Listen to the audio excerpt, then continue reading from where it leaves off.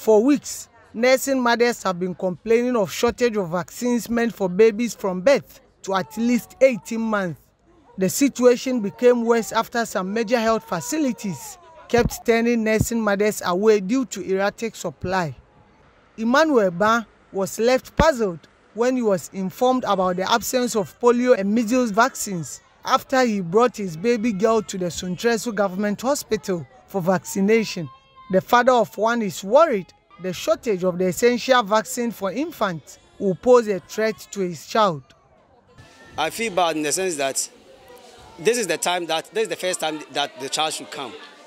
If there is anything that it should be given, I think this is the time that it should be given. So if they are saying it's not there, then it means that this time is going to elapse. It's going to elapse that the child will not be catered for by way of the medicine or the vaccine. It's a matter of life and death. We are trying to reduce that mortality rate. So they should try as much as possible to provide the vaccine so that it wouldn't create any problem for any child. Nurses had to take their time to explain to mothers about the shortage and whether it poses threat to the health of the child or not. This, in a way, brought some sort of relief to frustrated parents. And the baby will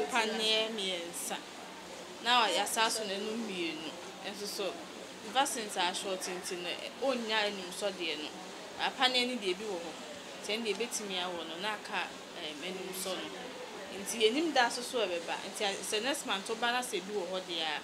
The man why and a panion so yes be a way now one and a bear affecting the breeze because it will range a pussy boo have vaccines from say I won't know or pim say you been 1 year and I say boo had 2 years into no boo across 5 years into say when none and that's the next month or once or one in I be born a home by why.